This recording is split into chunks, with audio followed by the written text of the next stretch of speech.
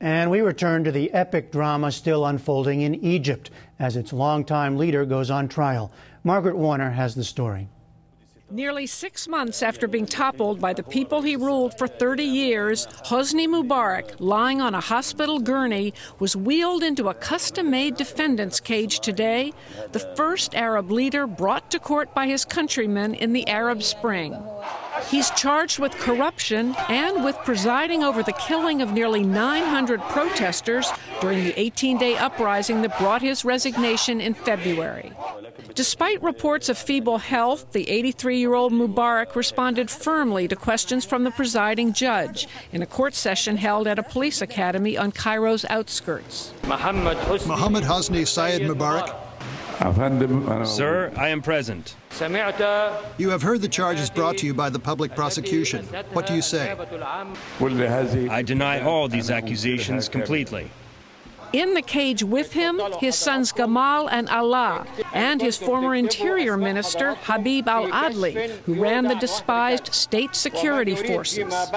Layla Fadl of the Washington Post was in the courtroom today. He actually seemed quite healthy. I mean, he was brought in on a hospital bed, but he was alert, he was awake, he was having conversations with his son. His hair is still jet black, obviously dyed, so he's been keeping up his grooming.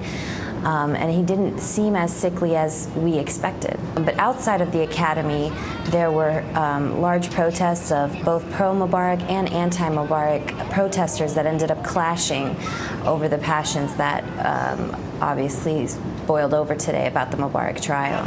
Nader Ashraf outside the courtroom left little doubt as to where he stood. Mubarak should have been hanged on the first day of the trial.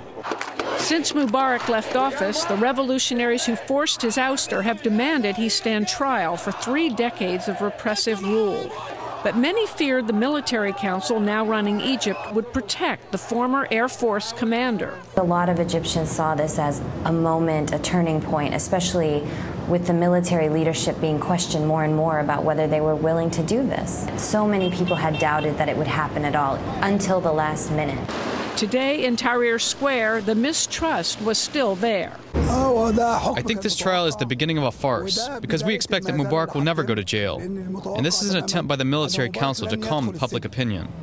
But the image of a caged and prone Mubarak was still stunning for many Egyptians, who sat transfixed by live television coverage. Most Egyptians have been waiting for this moment to see the person they feel is accountable for 30 years of corruption and torture and abuses in this situation. But I think also it was a little bit shocking for some, and even if they didn't support Mubarak in the past, they felt that it was a humiliating moment for him, and some felt sorry for him, sympathetic towards him. Many agree on the fact that he was a harsh dictator.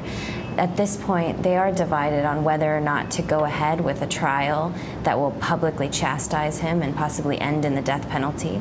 And others are just willing to forget. They don't want to see him publicly humiliated.